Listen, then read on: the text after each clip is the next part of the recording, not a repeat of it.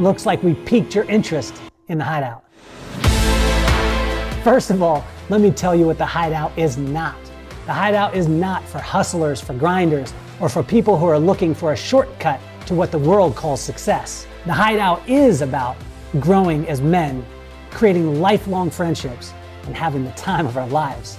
Are you ready to tap in to the endless source that will take you from success to significance? The Hideout is 2.5 days of hiking, biking, and doing the little things that it takes to create lifelong friendships. I find that joy is nothing more than falling in love with your current circumstances and allowing magic to happen. And that's when we see growth in every area of your life. Have you accomplished your goals professionally and financially, and you still thirst for something more? Has success in these areas come at the expense of far more valuable things, like your family, your children, and your relationships? Alignment in business, strategic partnerships, and joint ventures all come from true relationships. The Hideout is designed to get to know people before you'll ever meet them. This is not your typical mastermind. The Hideout is focused on the one thing that will fuel everything: joy. And when joy is overflowing in your life, you'll find growth in your marriage, your relationships, and oh yeah, your business.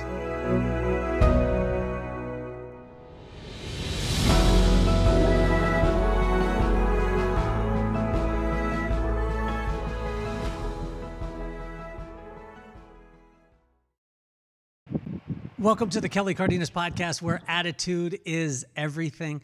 On today's show, I was very honored to be able to have this young man on. We became fast friends. We got on the phone it was probably a couple of weeks ago, and it was like I was talking to my buddy who I had known for years and years and years.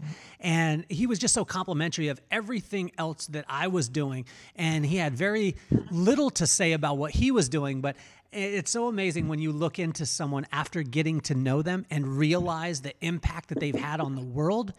It changes things because you get to know people, like we were talking about in the Hideout. You get to know people before you ever need them, and most of the time people lead with what they do as opposed to who they are, and this man doesn't. He leads with who he is. He leads with his heart, and that's the reason why I wanted to have him on the podcast.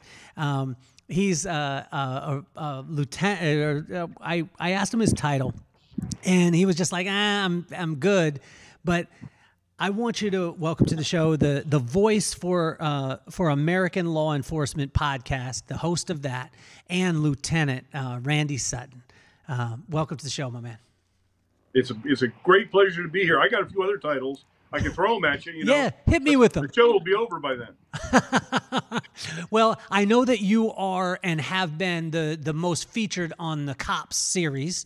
Bad boys, what you gonna do? I killed the store. I killed the vocals on it. But I know that you were one of the most featured on that. You're helping.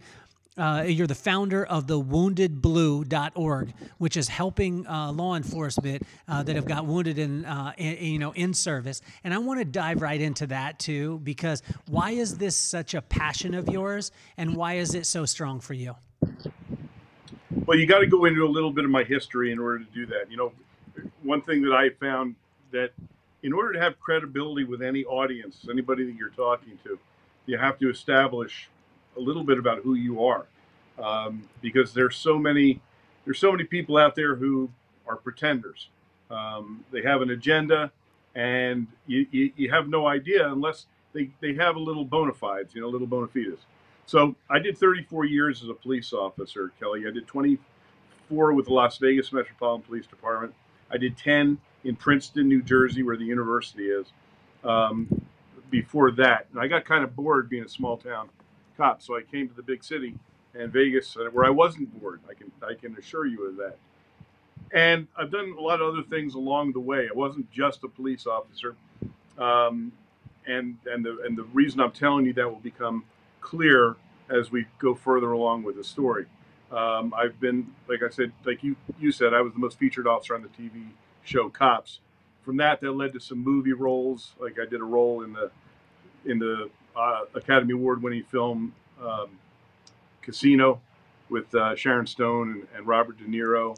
I acted in a film with Sandra Bullock. with a number of others. And I've done a bunch of television shows. I've written 4 books. My 5th one's coming out in about a month, called Rescuing 911: The Fight for America's Safety. And I was a police trainer for decades, literally. I taught a subject around the country that was a tough subject. It was called Policing with Honor, surviving your career ethically as well as physically and emotionally. And that was a very challenging subject to teach, because it's all about personal and professional ethics, and that's a difficult subject to teach, because nobody likes to be lectured to about their personal and professional ethics. But it was a very successful program.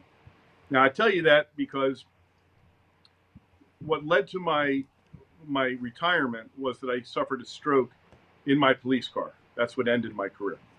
And it was literally the most frightening moment of my life. I lost the ability to speak, to move. I crumpled to the pavement. 2:30 in the morning, tourists are walking by me, taking my picture with their cell phone cameras as I lay there helpless. That was a moment of the greatest fear that I ever had. And I wasn't afraid of dying.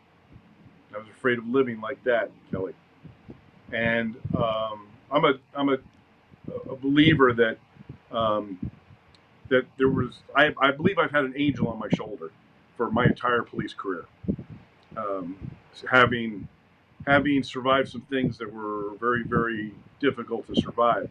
And that angel was with me again that night, because the clot went through my brain, left some damage, but certainly not what it could have left. So, but it ended my police career. I should mention that my mother died in my arms 3 weeks before that.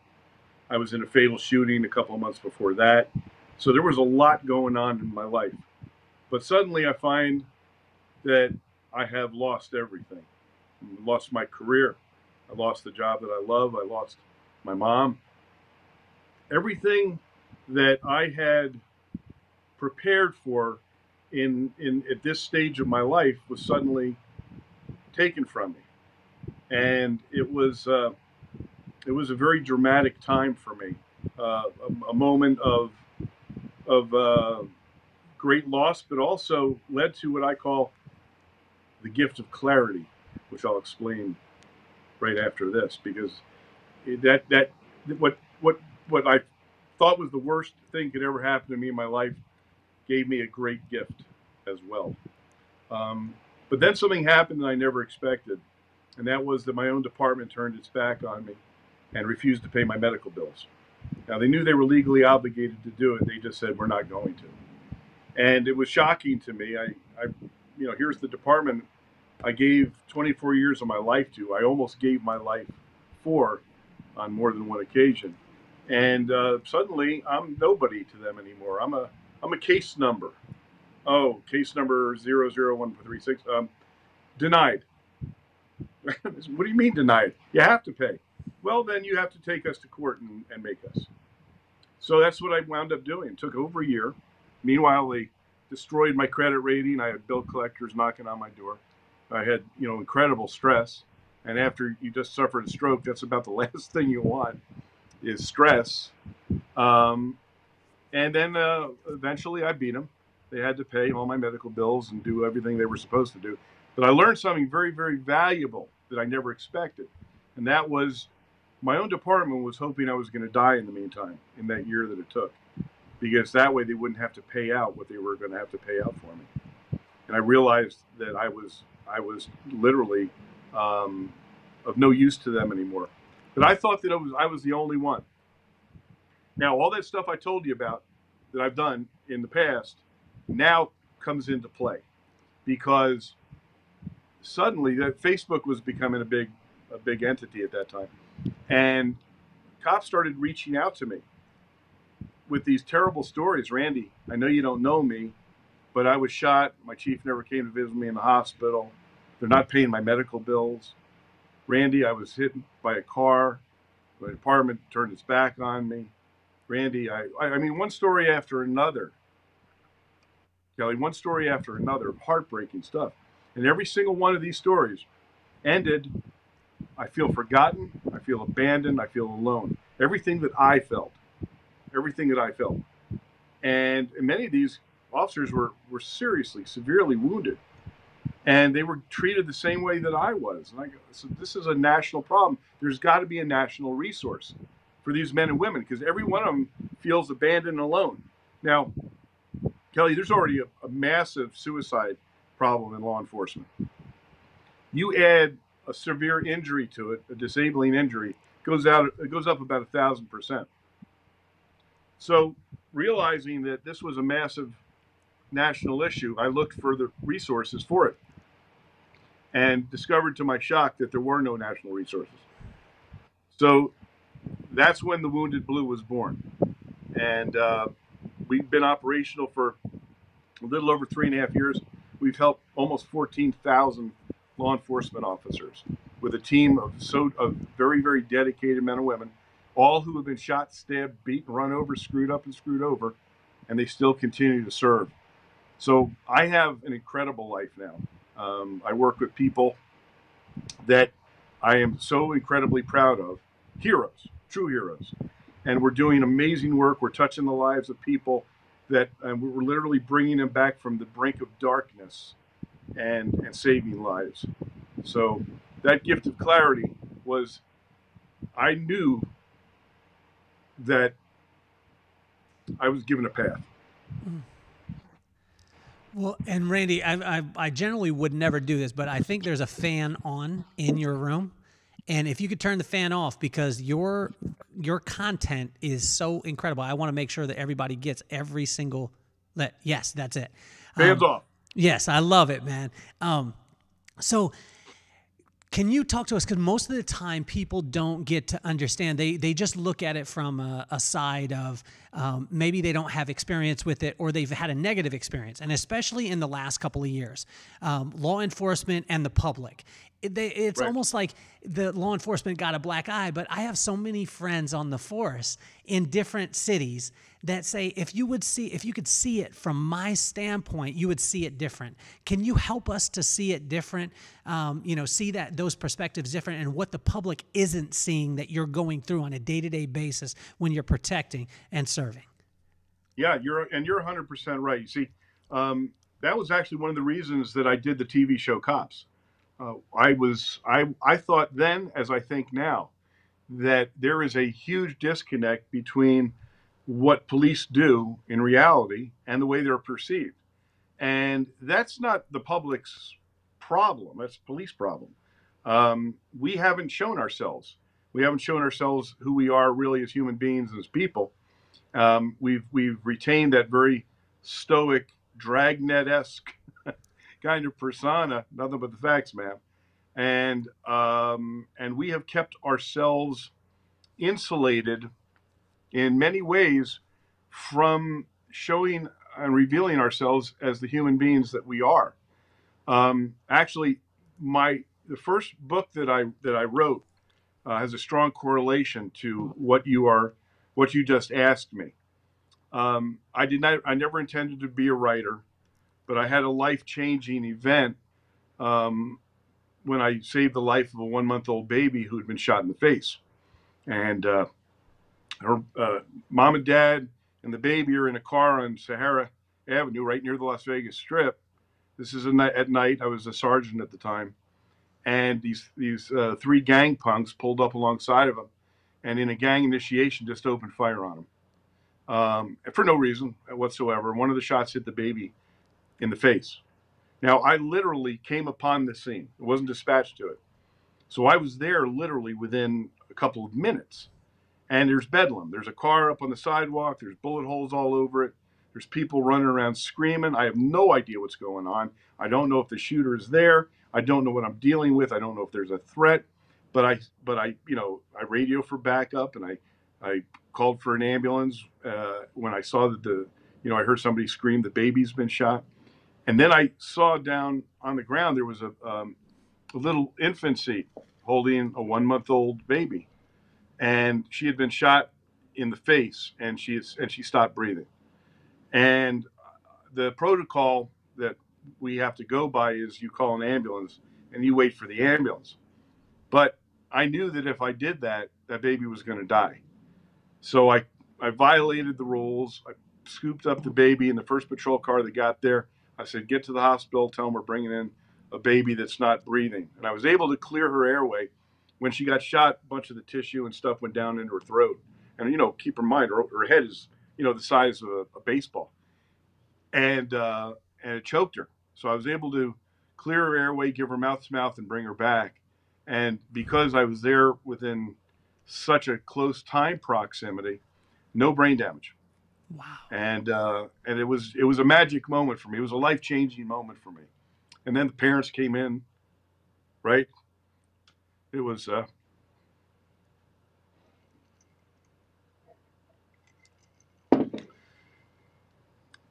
very emotional moment. And I went home that night, and I got one of those bottles that's right back behind there, and poured myself a scotch, and I got out a yellow pad and a pen, and I wrote the story.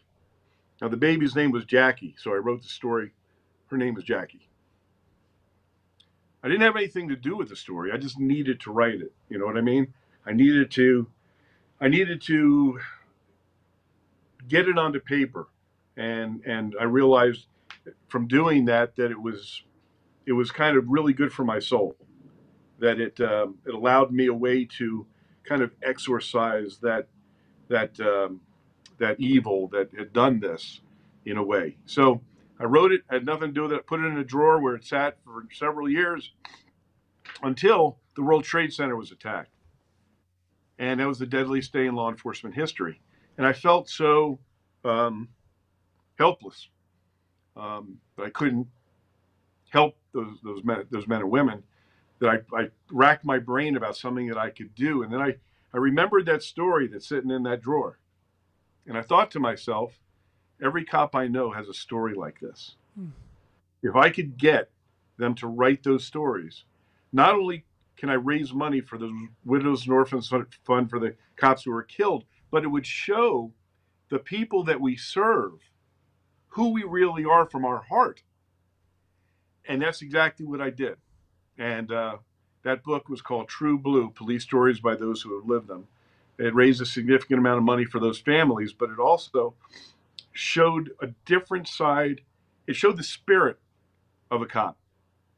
And it played two roles. One is it gave me an opportunity to feel like I was doing something important. But B, I learned from that. Cops started contacting me saying, Randy, thank you for doing this book, because I thought I was alone in my feelings.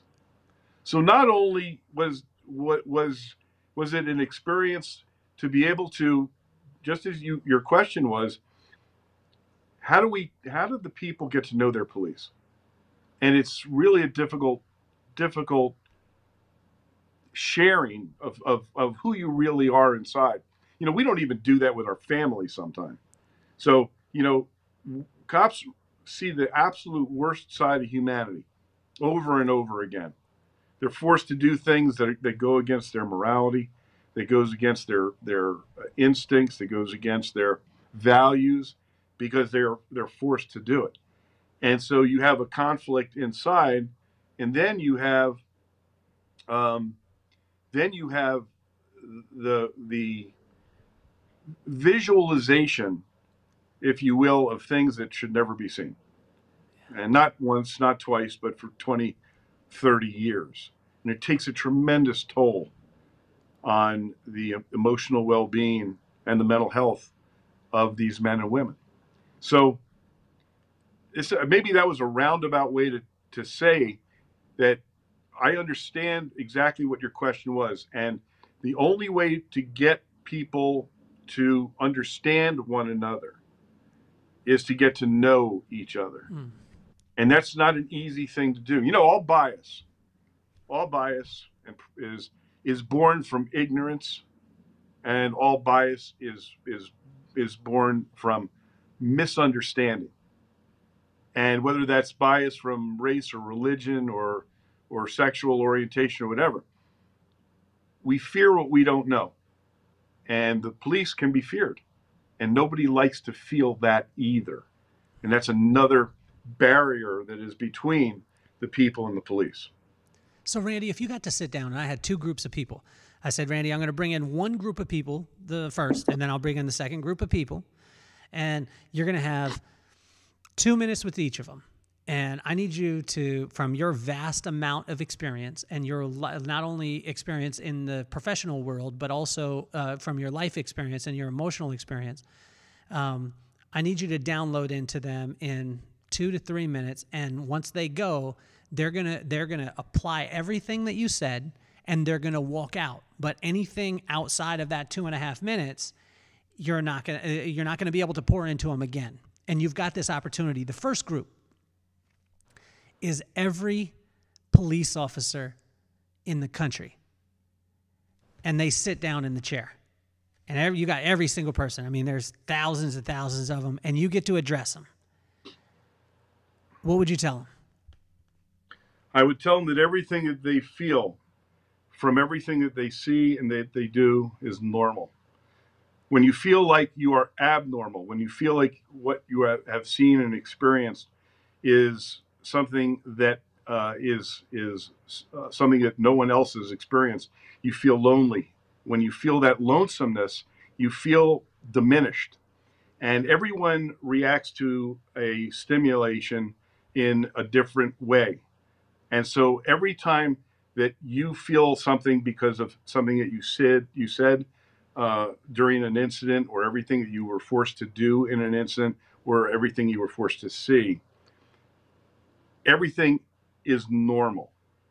Don't feel like you are experiencing something that is damaging to you, because it is also has the opportunity to present you with incredible growth as a person, as a human being, and as a cop. Second group of people that walk in is the public. So this is going to be millions of people. Obviously, you're going to have a microphone, Randy, but you got a great voice too. You got a sexy voice, man. You're going to have and you get to address them. You know, you have 2 minutes, 3 minutes, and you have to address them to help them to understand from the perspective of the police, you having that experience. I bring those people in. We usher them in. It takes a while, but we got the whole United States that's sitting down. What do you say to those people? That's a much more challenging question. If I had the pulpit to do that, I would tell them that I am you and you are me. There was the father of modern policing said this: the people are the police and the police are the people.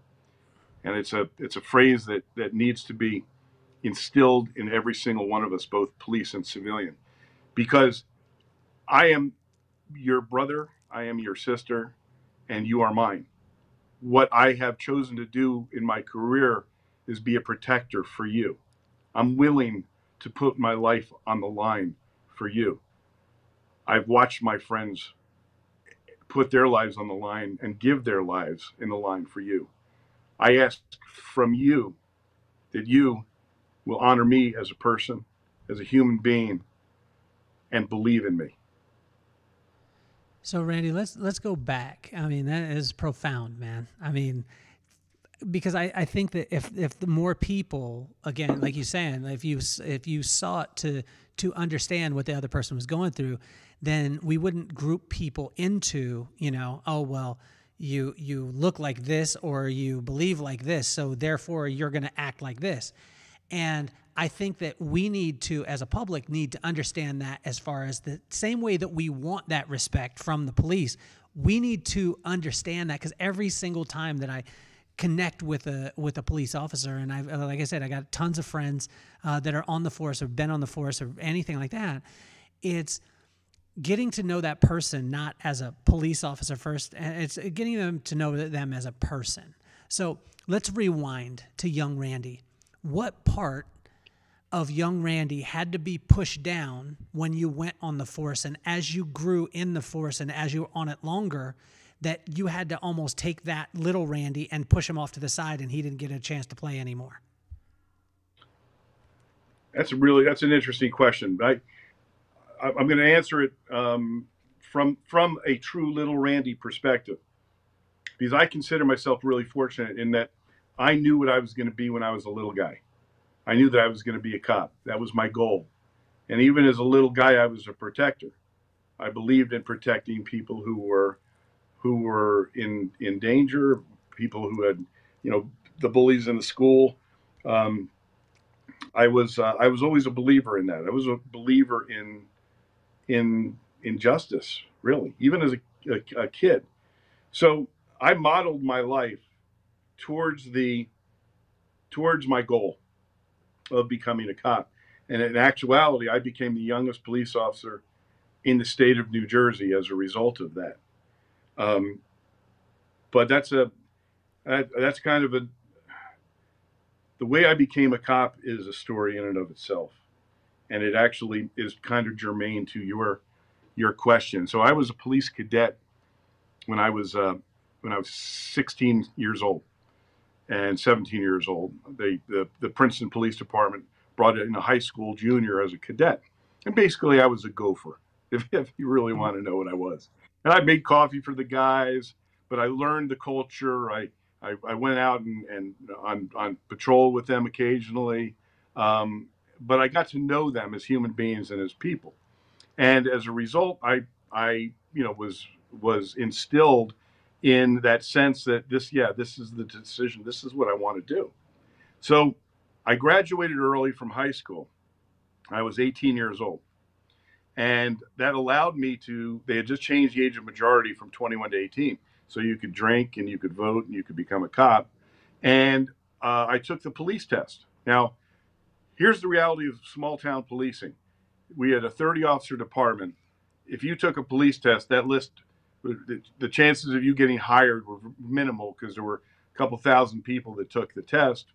And then the test was only good for a year. And generally speaking, there was no turnover in that department anyway. So anyway, I took the test. They knew they didn't want to hire me. I was too young. But they didn't want to insult me either. And I tested well, and they made me number 2. So I knew I wasn't going to get hired. So I just continued on with my life.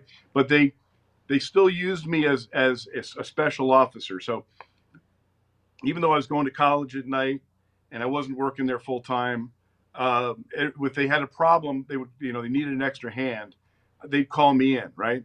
So one of the people that from the time I'd taken the cadet job over there, I worked with a guy who was a desk officer, and he was a crusty old guy. He was on the desk because he'd had some medical problems, so he didn't go on patrol anymore. But he was a patrol officer, and this guy was a former service member, crusty old cop, pretended he was gruff, but in all reality, he was a gentle, kind man, despite what he put out to everybody. And he kind of took me under his wing, and we had some great conversations when I was working alongside him. And I knew all about his family, and it was a really nice relationship. So fast forward, I'm now, I'm not working. I'm in college there. I was on the list to be hired, but knowing that I would never be hired. And we had a hurricane come through. I think we lost Randy for a second, but the station identification that I want to hit to you right now is the fact that we got to make sure that we're communicating on a high level. I think that we have Randy back. There he is. There's Randy. He's back in the place. We lost you just for a second, but that communication, Randy, I think is so important. So continue on, man. I apologize. I think I lost your audio though, so your audio is out. As we work through the audio part is, and I hope your understanding is, you know, from a public standpoint, we need to make sure that we're taking the time to get to know people, no matter what the position is. If it's the police, if it's the firemen, if it's all first responders, not only that, but just people in general, getting to know them. And I think one of the coolest examples that I see with Randy is, honestly, like I did the research on this young man, and he is so phenomenal. But when you get a chance to just talk with him, Randy is all about making sure that you feel like you're on top of the world and that your voice matters. Let's see if we've got him back. Randy, can I hear you now? No, I can't hear you now. What I would do is I'd probably drop off. Go ahead and just drop out of the call, and then you can come back in, and we'll bring you back in, which will work well. You know, anyone out there with family or friends in law enforcement, I want to make sure that we connect the dots, because the amount of things that are seen let's see, I think we got Randy back. There we go. We got you back. And what I was saying, I was just finishing a thought, Randy, because I was saying that the things that are seen by law enforcement, by first responders, I mean, we're going to get into this, but you can't even imagine some of the stories that I sit with my friends. As a listener out there of the podcast, you can't imagine what a person goes through. I mean, with my job, right? So with what I'm doing, I don't go through any traumatic experiences like what Randy does and did on a day-to-day basis, or any of you who are first responders. So make sure that you take the time to ask the questions, because if you ask the right questions of the right people, you'll get the right answers. So Randy, you're back up, man. I apologize about that. I know we had some technical difficulties, but that's the way that live TV is. I get it. So you can hear me okay now? Yes, sir. Great. All right. So, there's a hurricane that comes to our city, and I know that they're going to need help. So I go up to the police department and go to help answer the phones on the desk. And Johnny, my friend I was just telling you about, is scheduled to come in 3 o'clock and work the 3 to 11 shift. Well, the storm is a massive hurricane. Trees are down, buildings. It's a hurricane. Geez. So 3 o'clock rolls around, Johnny's not there. And so this is an all hands on deck kind of deal. And I figured, and we all figured, that he probably couldn't make it in because of the storm. So it's a madhouse. People are calling for rescue, and so I finally, a couple hours go by, and I have to go use the bathroom. So I run down to the locker room, and I open the locker room door. And laying on the floor is Johnny. He'd come in and had a heart attack on the locker room floor. And I yelled for help. Guys came running down. Of all the times to need medical, and you're in the middle of a hurricane. So I did CPR on him, and I couldn't bring him back. And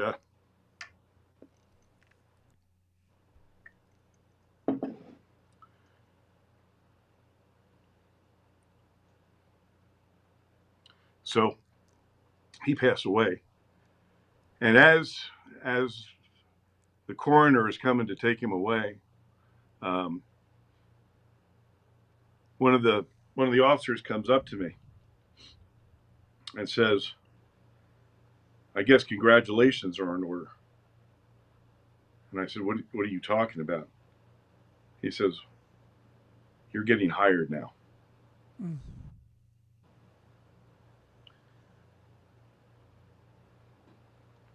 It was not the way that I wanted to become a cop. But I also believed that in some way I could create a legacy that honored him.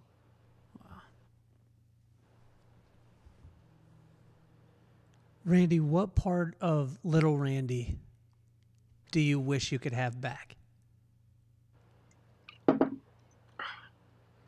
Well, That's an interesting question.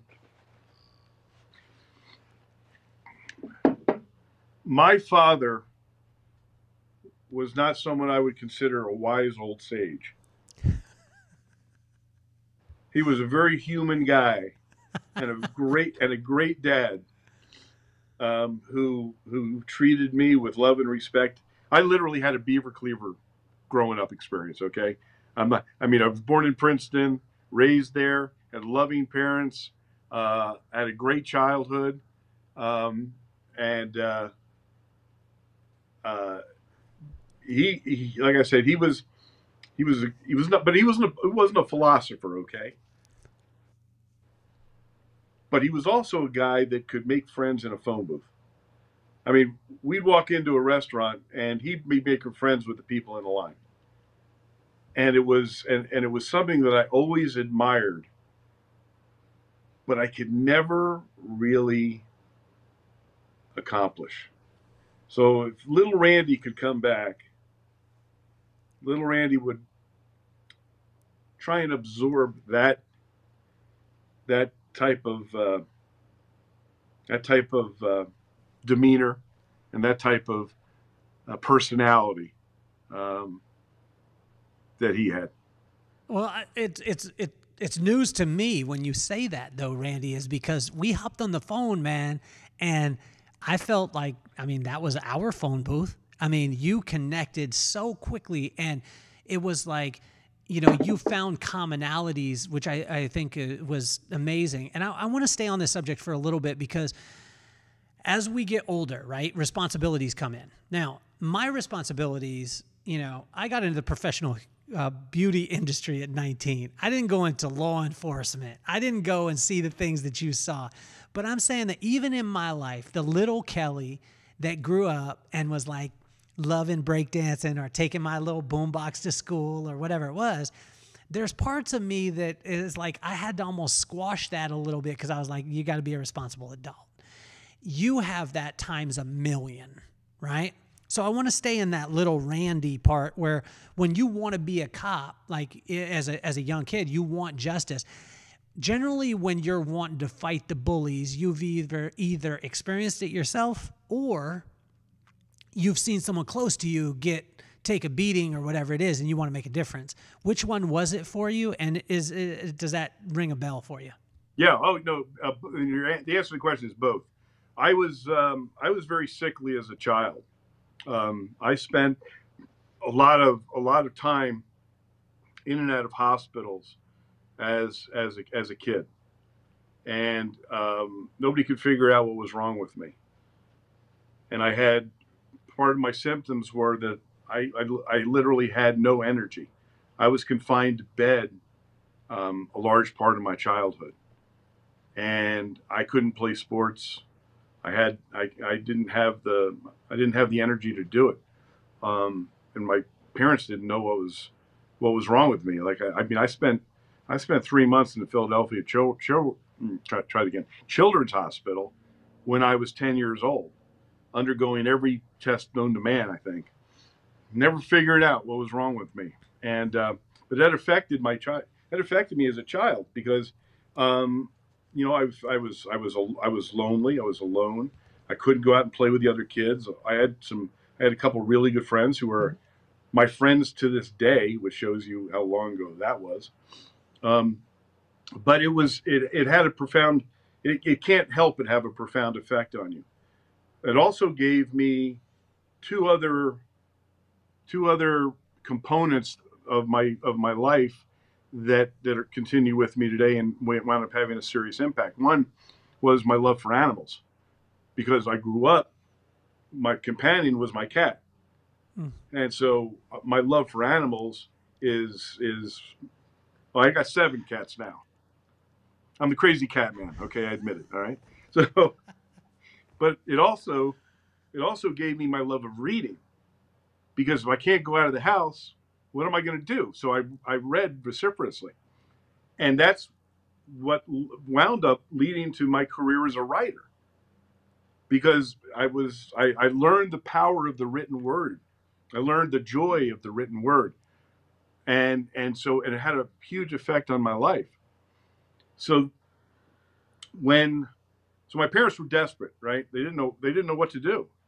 And then a friend of theirs had terminal cancer and was given a death sentence. And out of desperation, they went to an alternative doctor, a holistic doctor. And that doctor saved that woman's life. Wow. And my parents were desperate, and they got the name of this doctor. And I'm not saying this guy was normal, because he was not. He only had an alternative is right. He only had office hours from 12 midnight till 4 in the morning. So my parents wake me up one night. Come on, we're taking you to the doctor. And even as a 10-year-old, I knew if my parents were taking me to a doctor at 1 o'clock in the morning, I'm seriously screwed up, right? So they take me to this brownstone house in the city of Trenton, knock on the door, and this little bird-like man opens the door, and he ushers us in. Dr. Samuel Getlin was his name. Ancient man. And now I'm used to, like, every modern, type of medical device. I'm going to be poked and prodded and pricked and everything else. But he brings us in.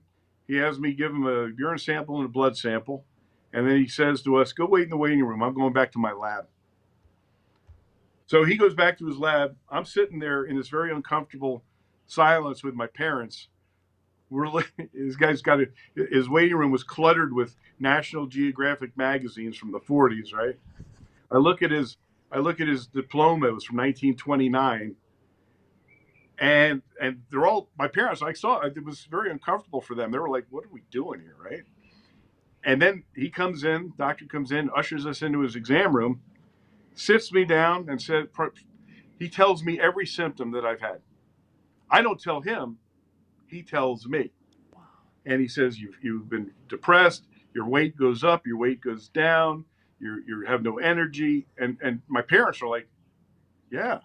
And I'm going, yeah. And he looked at my folks and he said, here's what you feed your child. Cheerios, cheeseburgers, this, that. And they're going, yeah. And he said, you're starving your child to death. Your son is highly malnourished and nutritionally deficient, and that's what's affecting him. He has something called hypoglycemia and nutritional deficiencies. And I had never known, of course, this is in the days before, holistic health was something that was well known. And he gave me 72 vitamin pills a day to take, and a strict diet, no sugar, no white flour, everything that we know now that we shouldn't be eating, right? I went on the way you should be eating. My mother had to learn a whole new way of cooking, and it saved my life. And it changed my metabolism to the point where I could grow, be healthy, and become what I really wanted to do. Be physically active, to be in shape, to be well mentally and physically and psychologically. And it literally saved my life and gave me the opportunity to follow my dreams. And then he was murdered. He was walking home one night, got mugged, they hit him in the head and they killed him. And that had a profound effect on me. How old were you when he got murdered? Just a couple years after, so probably about 12 or 13. Wow. How do you process that at 13 years old? Like, I don't know. I mean, I remember at one point, I think I was in 3rd grade, and there was a kid who had come by our house one time. And then we heard the story where he was supposed to go to school and he didn't go to school, and someone broke into his house and he ended up getting murdered. I didn't know the kid that well. I wasn't connected with it, but emotionally, like, it was just this, it was almost like a movie that was playing out in my head. Right. At 13, you were so close to it. How do you process that? I saw the sadness and the injustice. I felt the loss, and it made me I think it boiled into me a hatred of criminality. Mm. That here was a man who had done so much good for so many people, have his life taken in a violent way, and it just reinforced. Like I said, I already knew what I wanted to do, but this truly reinforced my drive. Randy, how do you control that part of it, right? So this is a drive when you go into being a law enforcement officer, and you're like, I strongly dislike injustice and people who do the injustice to people who don't deserve it. Right. How do you control this though? Because I mean, I'm thinking in my head, if I went into that scenario, then I would be looking for a criminal and I'd want to take it out on him. That's the reason why I don't get a chance to be honored to do what you do and what you've done. Right. How were you able to control that, and how are officers able to control that as they move forward? Because, I mean, in my head, you would be justified in going hard. Well, there are times that I went a little too far in my career. I can tell you one of those is I deeply love animals, and I was on patrol one day. This is when I was in Princeton, and I saw this guy dragging this dog down the street, kicking the hell out of him, and the dog was in terrible pain. And I stopped my patrol car, and I basically did the same thing to him that he did to his dog. And it was not the brightest thing to do. And I got very close to losing my job over that. I got a pretty hefty suspension for it. Now I look back and I say, I'll take that suspension any old day for right. I'll take the punishment for that. But in all reality and in all truth, controlling your emotions when you are in a highly emotional state of being is truly one of the most difficult things that a police officer does. Controlling your emotions. And this is a double-edged sword, Kelly, because learning to control your emotions to that point where the worst things you could possibly see, being placed in a situation that no human being should ever, and you have to be stoic. People are looking at you as the police officer to be the rock. You can't fall apart. You're on a scene and there's bedlam and there's devastation and there's death and there's this and there's that. You can't fall apart. You've got to be the rock. And we do that really, really well. We take those emotions and we draw them inside, and you're not going to see it, at least for a while. You may not see it for years.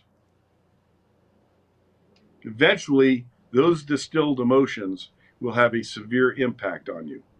And that's why what I do now in my role as the Wounded Blue is so critical, because I literally deal every single day with someone who is in trauma. And many of it is over years and years of being exposed to things and bottling them up and not letting, I tell you what I liken it to. And this happened to me. This happened to me in my career. So I know it. You have an emotional glass. And beginning on day one in the academy, when you have to do something you didn't want to do in the academy, but you're forced to because you have to do it. That first drip goes in there. And then over years, you go on a death call, and your emotional drip goes in there.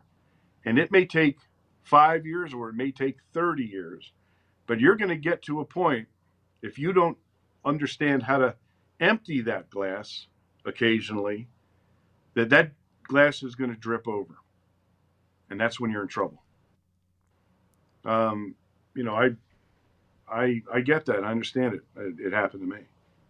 So how does a person because yeah, I have a friend who's a first responder. His name is Jay Hobson, and he was talking about it. And there, nowadays, mental health is something that is just it rolls off the tongue. It's normal, natural conversation. I just had my daughter on the podcast. I was telling you, 13 years old. She's talking about mental health. She's talking about depression. She's talking about anxiety, and it's just normal, just out there. You and I growing up, there was a cure for mental health, which was called "suck it up" and make it happen, right? And Right. or it was a smack upside the head, and it was like you need to focus or you need to. And we joke about that as men, but a lot of times we don't have the forum to be able to. So how do you take a person who grew up in that and grew up in you need to be a man? And being a man means that you push through things, you hammer through, and then you're coming to them and telling them, like, let's talk about emptying out your cup. They're like, I ain't got no cup, man. I'm good. How do you begin that process? Well, and that is part and parcel of everything that I do today. We're having I created an event, a conference that's going to be held next week in Indiana called the National Law Enforcement Survival Summit. Now, you think of the word survival, people sometimes think, oh, it's officer survival, tactics, things like that. And it's a little bit of that. But there's so much more to surviving a law enforcement career. It's physical and tactical, absolutely. But it's also psychological and emotional. It's about how you deal with your families. It's about how you deal with the stresses financially. It's so encompassing, and that's how you reach out, by allowing people to understand that what they're feeling is normal. It's the feeling of abnormality that keeps us from being truthful about what's going on. And and we've been conditioned, as you said, to bottle it up, keep it inside, and then one day it comes to a head, and that bottle breaks, or that top comes off. So now we now know that there are tools, that there are ways, and much of it is about communication, about knowing that we're feeling normal. And then we have times when I'll get together with some guys who have faced some serious stuff, and we'll sit around a fire, and you'd be surprised about how people unload. And when they unload, it is good for their soul. So it is really about camaraderie. It is about being honest about what you're feeling and being comfortable enough with the people that you're with, like my group, like others around the nation, that allow you to be in a safe situation where nobody's going to laugh at you. Nobody's going to feel like you're less of a human being or less of a man because of what you're going through. And that we are breaking through now. We literally, the reality is that there's now becoming a more acceptance of this reality. And so guys who you never would have thought would open up before are willing to now, as long as they know that they're with somebody that's trusted, somebody that's got their back, and somebody that's got a pathway forward. So, Randy, what should we as the public never ask a police officer? How many people have you shot? What does that do? What does that make you feel like when someone? Because there are those dumb questions, right? And my mom would say, "There's no dumb questions," and I would say, "Mom, yes, there is." Because I remember asking a guy who was 6'8". I walked up to him and I was like, "Do you play basketball?" He looked down at me and said, "Do you play miniature golf?" I realized what he was saying when he was saying it. How does it make you feel like when a person comes up on you? And that's a pretty normal question of, from a person who's not dumb, but ignorant to the circumstances. Yeah. How does it make you feel when a person's asked that? Well, first of all, That question has probably been posed to me 1,000 times over my years as a cop. And I just have to kind of shake my head and go, again? You know, it's such a dumb question, but yet it's literally, and what it shows is it's what's on the mind. That means that's the perception of that person, that's what cops do. You know, the reality is that almost 95% of police officers around the country will never ever use their firearm in their entire career. They'll never shoot. They'll never even fire at somebody. But the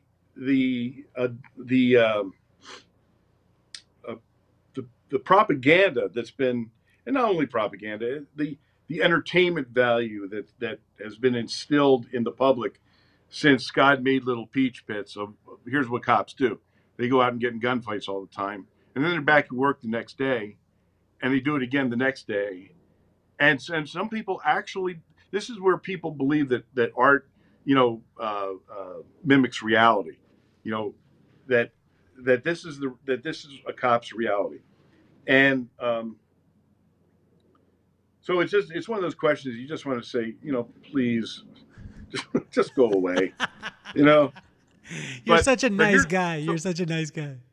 Well, here's the reality. Here's the reality of Hollywood and programming. Okay, I was given an amazing opportunity when I was a patrol officer to travel to England and meet with the London Bobbies about policing in America. This is all from being on the show Cops, by the way. And if we have time, I'll tell you a very funny story about what happened in England. I'm in. All right, so what happened was Barbara Langley, who is the producer of Cops, they sold some footage to a production company in England, and it was called a video called Police Stop America. Now, this is an 8-track, or not 8-track, VHS days, okay? So it's going to show you, okay? All right, so I'm dating myself in a major way here. So it was a vastly popular video. It was one of the most popular in the country. And when they bought the footage from Barbara Langley, they saw me as part of that footage. And they asked Barbara Langley if they thought that they could hire me to be the host of the show. So they did. And that's how I got the ability. After it went to England, it created such an interest that they flew me over there to do a press tour, and part of that press tour was talking to British bobbies. So I'm there in their they have they can't go into a restaurant and eat. They have to go to the barracks. They have barracks and they have their meals prepared for them. So I'm there talking to these British bobbies, and of course they're not armed unless they're in a special unit. And the British cops are saying, how many people have you killed? How many times? They literally, this is no lie, they thought that I would come in to work, go out, get in a shooting, come back, have my dinner, go out, get in another shooting, and go home. And many of the officers actually thought that we got into gunfights on a natural, normal, daily basis. And I'm explaining the realities to them, and they're looking at me like, what? So that's conditioning for you. That's what Hollywood has ingrained in people's heads, right? So let me tell you something funny though, because this cracks me up to this day. So when I went over there, the sheriff at the time here told me it was okay to wear my uniform over in England for this press stuff. He loved the idea that a Vegas cop was in England talking about Vegas Metro, right? So he loved it. So I had my full uniform except for one thing. I couldn't carry a gun over there. So I had a rubber gun in my in my holster, right? And so when I first get there, I meet with I'm a patrol officer, okay? I'm a nobody. But because I'm in this media thing, they treat me like I'm gold. So the first day we get there, I go to meet with the High Commissioner of Police. And they usher me into this massive office. This guy's got the whole command staff there. I'm a freaking patrolman. And I walk in with my rubber gun and my uniform, and they've got a picture of the Queen. This is like James Bond, man. They got a picture of the Queen, huge picture of the Queen, behind his desk. And after all the introductions, he says, I say, do you like Scotch? And I said, well, sure. He pushes a button. The picture of the Queen slides off to the side. And there's a wall safe. And he opens it up and he takes out a bottle of single malt Scotch. And that's the way we spent our afternoon.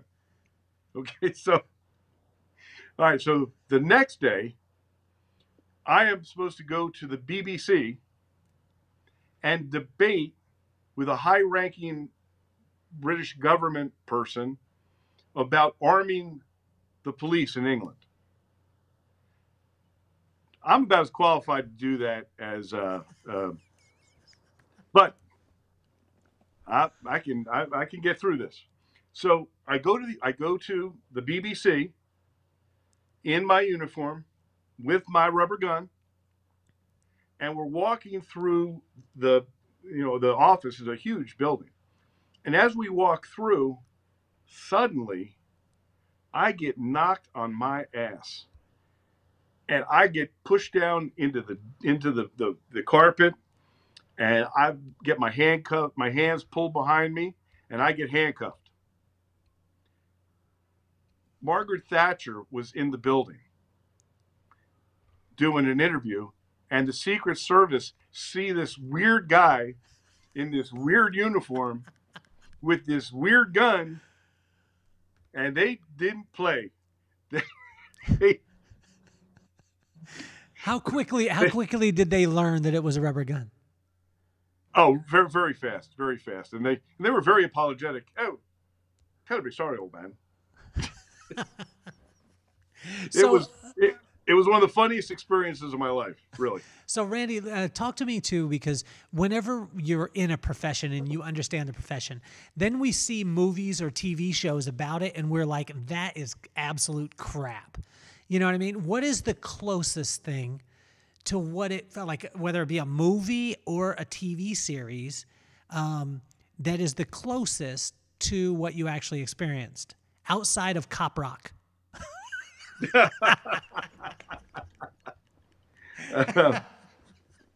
Well, actually, there's two really good examples. Okay. One was from way back when. There was a TV series called Police Story, and it was written by Joseph Wamba, okay, who was one of my heroes. He was one of the early writers who transitioned from being a cop to being a best-selling author. And his books, I've read every single one of them multiple times, and in a weird kind of sense of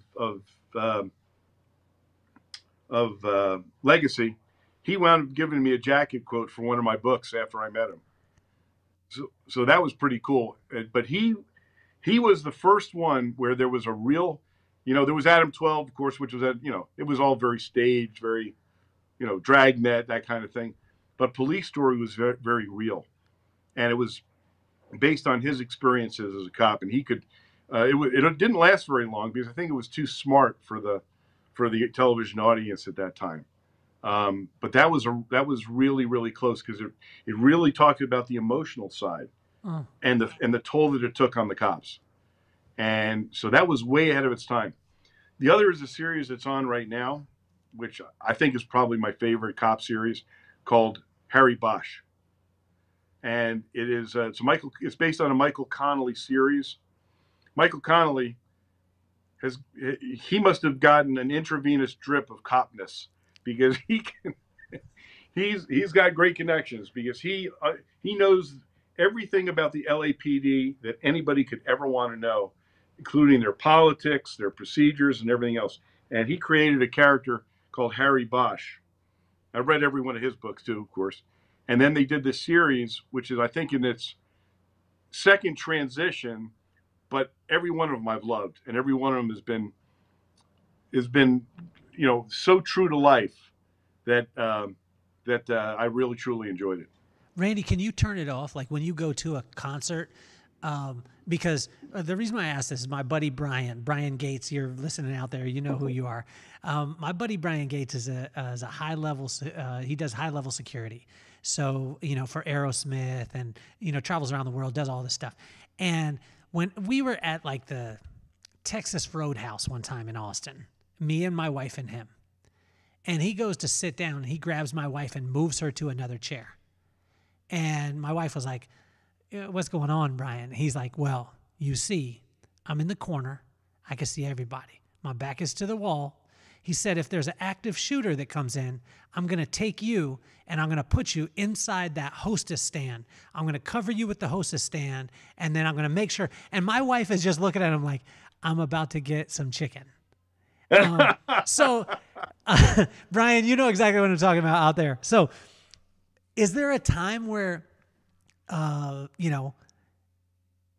experience where you could just unleash and just enjoy, where you don't have to worry about that? Or is it always on? Is that spidey sense always with you? I'll illustrate it with a story that happened not too long ago. Okay, good.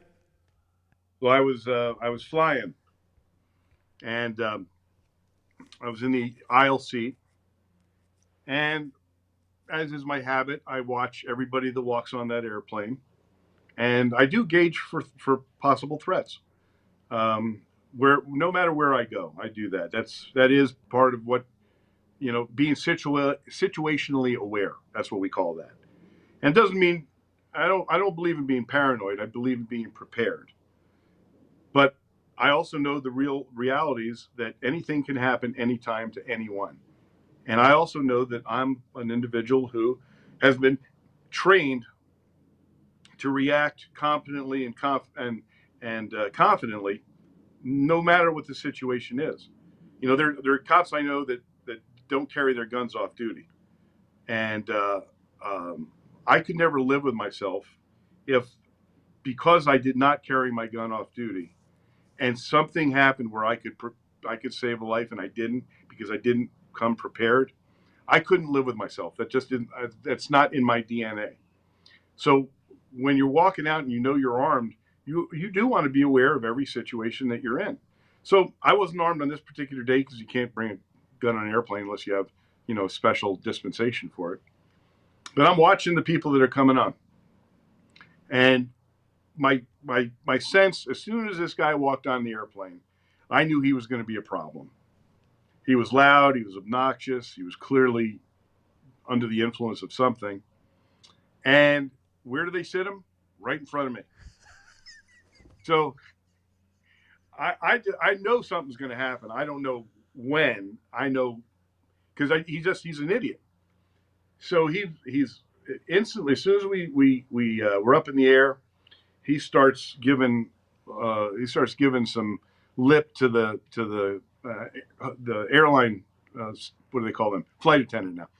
I didn't use the old term, which is sometimes ingrained in my head. Flight attendant, and she's giving him a warning. He wants to drink more, and she says, "Sir, I'm not serving you anymore." And that did it. He was pissed, and he's cursing her, and I know it's going to escalate. So I go to the back of the airplane where she is, and I showed her my badge, and I said, "Look, just in case, we're on the way to Vegas. Just in case you need, if you just give me the sign, and I'll take care of business." So we're continuing. This goes on for about another half hour, and then he does it. As she's walking by, he reaches behind her and grabs her ass. And she turned around, she was pissed, and she did this to me. And he didn't know what was going to happen next, But I just went and did what we call a carotid hold. That's one of the things that's now illegal for cops to do. And I grabbed him, lifted him up from behind, dragged him onto the floor of the flight, and held him there, because now, believe it or not, almost every flight crew has handcuffs now. Basically, the captain came out, got the guy handcuffed, and he just laid there face down for the rest of the flight, screaming at me, telling me what an asshole I was. Randy, have you ever made the call like that? Like you're seeing it and you know it's coming, and then you were wrong, where it happened to be just like a coffee cup in some guy in some guy's bag, and you thought it was. Did you ever have you ever had this happen? Well, there were times when I would like we would get calls all the time reporting somebody that's suspicious, and you got to treat it like it's real until it's not. Yeah. I just lost Randy again, but hopefully he's going to go into that story. Probably one of the most interesting ones too, that hopefully we're going to be able to get into once we get him back. I think that we have him back, is talking about, Randy, are you there? Okay. I'm going to have you drop off and then come back on, because I think we lost you just for a second. So with Randy, he also was in the movie Casino, and the movie Casino is near and dear to my heart, because I lived in Vegas for 14 years, and it's been an amazing, amazing thing. And as we get a chance to be able to connect here, I want to know about that experience with Randy. Are you there? Yeah, got me. Got you. So I was just talking about my affinity for Vegas, okay, and I know you were in the movie Casino, and probably one of my favorites. And Tony Alamo, who you and I said that we had kind of in common, amazing man. And I remember asking him, I said, how much of the story of Casino was, he knew it because he knew all the people. How much of it was Hollywood? How much of it was real? And he gave me a percentage. What would you say when you watch Casino? How much of it was true to the stories that actually happened, and then how much of it was Hollywood? I'd say it was pretty true to form. I wound up knowing a lot of very interesting people here, and when the statute of limitations was up, I got their stories. So, did you get a chance to have interaction with Tony Splatro? No, he was gone by the time I got on. I came on in '86. Oh, you did? And okay. He was pretty. Yeah, I forgot when they put him in the ground, but it was about that time. So, Randy, let me ask you this about Vegas. There's the side of, you don't hear a lot of stuff that happens in Vegas. And you have because we were there for 14 years, you have these things. Is there any truth to the fact that things that happen in Vegas don't go outside of Vegas because of the touristy side of Vegas? I would say that they limit some of the stuff that would normally be in a newspaper or on a news story. I would say that that they keep it to a minimum until they can't keep it to a minimum anymore. But yeah, they're not going to go out and highlight how tourists are getting jammed up on trick rolls. You know what a trick roll is? I don't know. Give us the trick roll. Okay, so just in case you didn't know this, there's a lot of prostitutes in Las Vegas. Really? Wow. I know, it's a shock. Lord. It's a shock, I know. Yeah. And the casinos have a lot of them, and they're beautiful. They're some gorgeous women, and many of them are just in it for even it's a thrill for them. But others are predators, and so they come equipped with drugs that will once they get somebody up to a room, if the guy's got a nice Rolex or, appears quite well off financially, they'll, buy me a drink and let's go up to the room, and they'll put something, they'll roofie up his drink. He'll go to sleep and he'll wake up with nothing, sometimes locked onto the the patio outside, if there's still a patio. And this happens a lot more frequently than you would think. And they're not out there advertising that, I can guarantee you. So I want to switch lanes really quick, because with Wounded Blue, I had a conversation with a guy at my son's school, and he was a police officer, and he told me a very similar story that you had told me, where he got hurt in the line of duty. He actually got there was a guy, I think it was a meth head that had super strength, right? And he said he got picked up and he got body slammed, and it shattered his back. And he thought, I'm good because the force is going to take care of me. The city's going to take care of me. And they straight bolted on him. And he had to go through lawsuit after lawsuit, and he had to go through all these things. Can you talk about, because from my standpoint, I'm like, that would never happen. The city would take care of them. They're the number one. We want to make sure that our officers are taken care of. Is this a common thing that happens? It's so common that I created an organization that has to deal with it. Yeah, the answer to that is yes, it is, and it's heartbreaking, and it's also hard. When I go ahead and try and raise money for my organization, because we run on charity. I don't take any salary. I put more money into the damn thing than I do. So raising money is very difficult.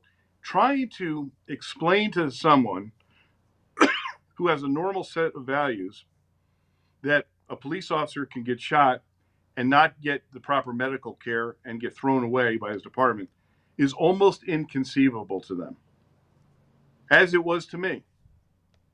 I was a 34-year cop. I never expected it to happen to me. So in order to get that message across to you and to the people that are in the real world that you're in, it is very, very difficult. And so that's a constant challenge that we have. I mean, I have a documentary film that'll blow anybody away if they watch it. It's called The Wounded Blue. It's on Amazon.com. Bring your tissues, because you're not going to believe what you see. But that's our reality. Now, it's not everywhere.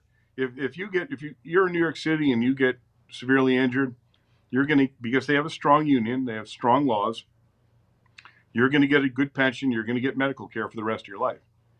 But if you're in many other places, that won't be the case. And that's why we constantly have to fight and constantly have to battle this. The only thing I can consider it is lawlessness on the part of these police agencies and the cities. Very often, it's not the police agency per se; it's the bosses above them who make the rules, and it all comes down to one thing: it comes down to dollars and cents. How much can the city save if they throw you away? Wow. So, Randy, if a person is in jeopardy, say they get wounded, right? If you were to look back at it, right? Because you went through, I mean, and I'm gonna make a really horrible comparison, but I'm just gonna ask you to stay with me. Well, I'll give you two experiences that are not going to be anywhere parallel, and people are going to not like me, and they're going to like you even more. So this is going to be good for your reputation, Randy. Number one is an audit. Having an audit as a business now, after this audit, like I went through with my accountant, and I was like, damn, there are some things that we need to make sure. Now, we were completely clean on the audit, but we were like, if we would have done boom, boom, boom, we would be so clean for the next audit that's coming. Yeah? And then the other one, it was we created it within our business. It was called a break-in packet, and every single business. This is one of the number one things I talk with businesses about when I consult with them. Is they'll come in, they'll be like, "I need leadership, I need culture." I'm like, "Do you have a break-in packet?" And they're like, "What is a break-in packet?" I said, "Well, you need to have every single thing in an envelope from the glass company to your alarm company to the door company to where you got your computers, the serial numbers, all those things you need to have in a packet. And when you get robbed, because it's not gonna if, it's going to be when you get robbed, all you have to do is break the packet, and then you go down the list, and it makes it easy. We made these in all of our locations, and we would get robbed, and within 2 hours, we were back up and running. Now, here's the this is the awful comparison. But when I say that, every time I go through an experience, I write something down, and then I make it a procedure for later. If you were able to make that procedure, or you probably already have it, if a person that maybe hasn't got wounded in the line of duty, how can they get prepared now, even if they've not been wounded, to make sure that they're all their ducks in a row when they do get wounded and they'll get taken care of? That's actually a really, really good question. And there's so many difficulties in the answer to it, because there is no consistency in the laws governing the states for workers' compensation injuries and for what benefits they have, what responsibilities the agencies have. So you can have a police officer shot in the same place in New York and in Oklahoma, and they're vastly, vastly different. In New York, they've got plans, procedures, they got it wired. In a small town in Oklahoma, they've never had this happen before. That's actually one of the things that we do, is we educate law enforcement officers and law enforcement leadership. I created a course of instruction called Walking with the Wounded. And that's the precise reason that we did it, to prepare beforehand, because many police agencies have never dealt with a severe injury of one of their cops. Sometimes they're not doing it because they want to be just, they don't mean to be insensitive. They've never prepared for it. They don't have the procedures in place. Hell, I can tell you that many agencies don't even know what benefits are available for a police officer who's been severely injured in the line of duty. So for the officer themselves to become educated as to what the workers' comp rules are in their state, that's a difficult task too, because they are so complicated and so convoluted, and you have no idea what benefits are available in your state, in your town. And so to research that is a monumental task. And you'd have to ask your union, you'd have to ask your department. You may get the right story, you may get the wrong story, but it's a very, very tall order. So, Randy, this is honestly like the first time that we talked and you explained to me about your organization. This is why it's so important to me, and I want to put my money where my mouth is that's why we're making you guys, as far as the woundedblue.org, we're making you guys a principal sponsor of the podcast, because I want every single person out there, whether you are in law enforcement, or you have a family member, or you have a friend, this type of information, like right when you were saying it, my head was exploding, because I was thinking, oh man, in my head, again, the simple side was like, okay, cool, let's just bring everyone together and then let them know what if it happens. But you were like, every state is different, every city's different, every state, all around. It's mind-blowing. Plus, on top of that, you're having to risk your life every single day, and thank you for every single first responder out there.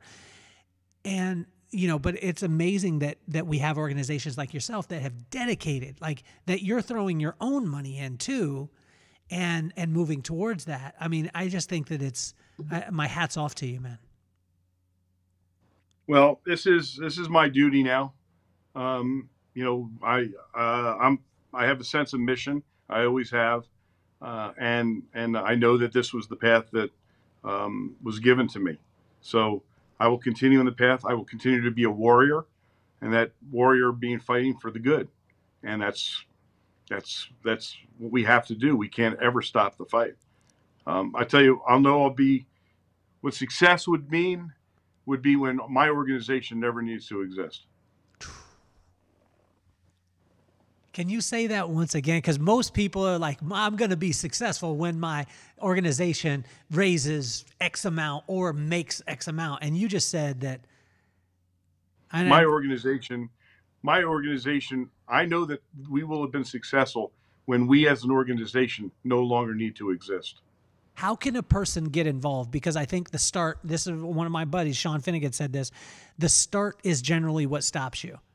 People have good ideas, good intentions, but then they don't know where to start. They want to be a part of what you're doing. They want to contribute. And I had a person say this at the pool one time. I was in our neighborhood pool, and I said something about a homeless outreach that we were doing. And they were like, yeah, I love that, and it's always been a passion of mine. I just don't know what to do. And I was like, well, what you could do is you could buy a pair of socks and give them to me, and then I'll take them to the homeless shelter where we go, and that will make a difference. And they were like, wow, it's that simple? I said, yes. How can a person take action and get involved with the Wounded Blue organization that, I mean, whether it be on a small level, a large level, whatever it is, how can they start? Well, I tell you, I was actually having this conversation with my collective team, and I said, if we could just get 10,000 people across the United States to each give $10 a month, Starbucks money, we would never have to go beg for money again. We could be doing our mission on a really good level, and I wouldn't have to go beg people for money, which I absolutely despise. And I fully believe that there's a whole lot more than 10,000 people out there that would be very, very willing to do just that. But in order to reach them is difficult. I mean, you got to have the budget to reach them, right? I mean, you have very successful charities out there that have, unfortunately, campaigns that are worth millions of dollars that brings them millions of dollars. When you're a struggling organization like mine, you simply don't have that budget because you got to use your money for operational stuff, and you just don't have it. So I'm actually that one of my missions is to devise a way using the resources that we have, social media, to bring 10,000 Americans together and help us be heroes for the heroes that are out there. It simply doesn't take that much. So that's one way to get involved. If you're a citizen and you're a police supporter, you believe in the mission, you believe that the cops are doing the right thing, and you feel like these officers need your help. If you're a police officer, it's a different thing. We have a lot of, if you want to become a member of the peer team, and you've been injured in the line of duty or you faced serious emotional trauma and worked your way through it, or the spouse. We are going to be increasing. I've already tripled my team in the last 3 years. So that's another way. The other way is become part of our mission and tell others about it. Share this information with others. Come to the events that we have, like the National Law Enforcement Survival Summit, and realize that there are people out there that are just like you. And if you're struggling, we are literally a phone call away. What would you say to the spouses out there, whether it be the husbands or the wives of law enforcement that aren't in law enforcement, but they are because they're married to it? And I find that, communication in that is, we used to joke with one of my buddies. His dad, he would come home. He was in law enforcement, and he would come home, and we would ask him, like, "How was your day?" And he would hit us with the Bruce Willis. You know what I'm saying? That one quick liner, same shit, different day. You know what I mean? Like, he would hit that one, and we would know, like, get out of here. It's time for me to be able to do whatever. Like, what can a spouse do or the family do, and what questions can we ask? Because I asked you the question we shouldn't ask. What questions should we be asking of our police officers and our first responders? This is a massive topic, because when the police officer is hurting, the spouse is hurting, the children are hurting. It isn't just isolated to that one guy. And now that's another thing that we're just starting to understand that. And so creating a bond and letting your officer know that you accept them and you can't force them to talk to you.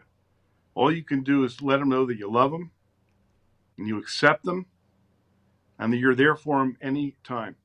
Now, we're starting to, we have a retreat that we just did a deal with Camp Patriot to bring officers who just need to get away sometimes up to the beautiful mountains of Montana, and costs nothing for them. The Camp Patriot, which is an amazing organization run by a former Special Forces guy, is just opened this up to our people from the Wounded Blue. And there's other organizations too that do this. There's family groups. That's why, the Survival Summit is so important. But I urge that we have support for wives or husbands, spousal support, and they can reach out to us anytime as well. Randy, you're a superhero, man. I mean, it's amazing because, and I know you're going to deflect it and be like, no, those are the true superheroes. You are one, man. And to see what you're doing in a man on a mission the way that you are, we're going to have the links to everything, to the website. We're going to have links to the documentary, which I think every one of you should see. What I'd like to do is I'd like to be able to have just a direct button. I'll get that link from you where they could just click the link and they could just go and donate, because 10,000 people donating $10. I mean, that's, let's if you're listening out there, let's make this thing happen, But I want to congratulate you, man. I mean, it's amazing to be able to dig into the things that you do, because I got a slice of just who you were. Like, we got the chance to just chop it up on the phone. And, it was like, a person that is, and I know you were very humble about it, but, being on Fox and in Vegas and, the last time when I talked to you, I think you were in between going to the station, and you're an expert witness and you're all these things, but yet you're still Randy, who is going to connect with people on a cellular level. And I want to congratulate you on that, man. I think it's amazing. I appreciate that. Can I highlight one other thing? Of course. There are so many people that do support law enforcement and never really know how. So there's a woman, you might even know her. She's on the speaker circuit a lot, and her name is Laurel Langmeyer. And she's a 5 times New York Times best-selling author on how to sustain your assets and your wealth and build wealth and keep it for your family. Uh-huh. And she and I are friendly. And when she heard about the Wounded Blue, she contacted me and she said, I want to help your officers. So she's doing a conference October 26th to the 28th in Reno, Nevada, called Gen W. And what she has done is pretty remarkable. She's made the Wounded Blue her charity. She's also, normally this is $400 for a couple. Anybody in law enforcement gets it for free. And then she's brought me on as the MC of the entire program. So I'm going to be there up in Reno, October 26th to the 28th, being part of this amazing program, because this is the reality. Officer safety also includes your family's financial security. Mm. If you're worried about your financial security, especially if the worst happens, then that's going to have a negative effect on you and your family. So this is a phenomenal opportunity. October 26th to the 28th. If you go to Ask Laurel. That's okay. Ask and Laurel, Loral, asklaurel.com/Randy Sutton. Well, you get it for free. What we'll do, Randy, is too, if you just shoot me over that link, and we'll put it in the link for the bio. So, then that way in the bio, all you have to do is just click the links and you'll be able to go right to it, which I think would be amazing. So, and of course, it's not just for cops, it's for everybody. But It's my focus, of course, is law enforcement and first responders. Absolutely. Well, I thank you, man. The whole reason why I started the podcast is because of iconic people like yourself. You've proved yourself iconic. I mean, from the first conversation that we had. But Randy, I started it because I wanted to take iconic people like yourself, and I wanted to show my kids, Maddox and McKenna, that iconic people like yourself are not superheroes. You're just human beings with phenomenal attitudes and crazy work ethic. And Maddox is 11 years old. The sports guy in the family, and McKenna is the actress and the artist in the family. And so what advice would you have for Maddox and McKenna? And if you could say both their names, it would be awesome, Randy. Oh, for Maddox and McKenna, I tell you this. You have an incredible future ahead of you. You have a father that loves you, which is amazing this day and age, that you got somebody that cares about you that much, who gives you what you need in life. He's giving you the nurturing you need. He's giving you the tools that you need to be successful, whether that success is in your financial ways or in your artistic ways or in your sports ways. Because by giving you that love and by giving you that support as you begin your journey through life, which you're going to have a wonderful journey. Always remember it's based in love. Randy, you're an incredible human being, man, and I would love to the opportunity to have you on more. We need to talk about this more. We need to keep going at this subject until it's not a thing that people will be like, oh wow, I'm shocked that a police officer is going through this, or that their family is going through this. I want it to just be commonplace. So I want to have you on as often as possible. I'm going to force you to be my friend for the rest of your life, Randy. And I love you, man. I thank you so much for your time. And it was a pleasure to be here. It really was. Well, I really, really appreciate it. And you are officially off the hot seat.